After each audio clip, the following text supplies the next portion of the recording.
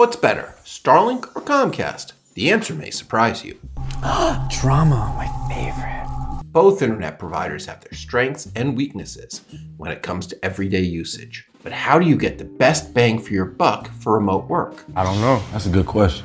Or for live streaming videos? I don't know. And how can you fill in the gaps to maximize your internet situation? Tell me everything!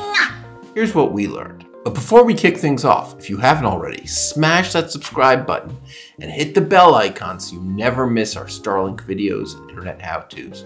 Trust us, you don't want to miss out. When it comes to everyday internet usage, emails, browsing, scrolling through social media, both Starlink Internet and Comcast are fine to use. If the internet connection is sometimes slow or disconnects, you usually only have to wait for a few minutes until you get back online. Worst case scenario, you can use your cellular connection from your phone. However, things change if we're talking about more high-intensity usage where you cannot afford to lose connectivity. When you're streaming live video, having video calls at work, or with your friends or your boss playing games online, those minutes when the internet connection is down are crucial, regardless of whether we're talking about Starlink or Comcast Internet. The solution for all cases? Stop thinking about Starlink versus Comcast.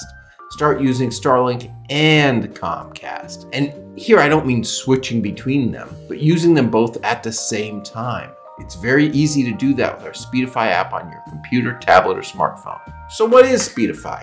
It's the only app that lets you combine your Starlink with multiple internet sources to create a bonded super connection that's faster, more secure, super reliable. You can download it at speedify.com for Windows, Mac, Linux, iOS, and Android. It's a must-have for reliable connectivity. The biggest problem with both Starlink Internet and Comcast is when they disconnect, and that's when you lose money with either of them. As long as you use them both simultaneously, you will stay connected and avoid losing money. Thanks for watching. Need more tips and tricks about using Starlink efficiently? Check out the videos and playlists on our channel, and make sure you subscribe and tap that notification bell.